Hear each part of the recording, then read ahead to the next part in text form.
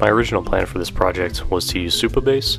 I had never used it before. It's just a cloud database provider, but I'm actually going to switch and use MySQL. That's something I'm familiar with, and it'll allow me to, I think, more easily connect and manipulate to my own local database, and it's free. I think the main limiter to Supabase for me and my needs was going to be the what the free tier offered. So I'm going to be able to do a lot more just by using MySQL and MySQL Workbench locally.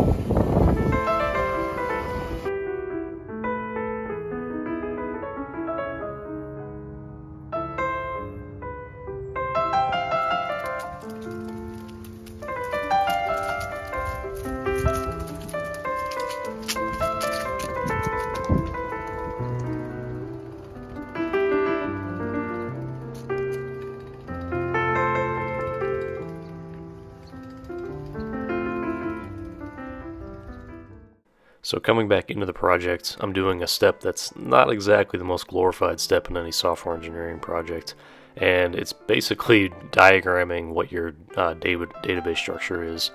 It's a very important step because you need to document how your database tables are related to one another. A main component in these diagrams is identifying what your primary and foreign keys are, and a lot of times early on in a project your schema is going to change, and these diagrams help you do that.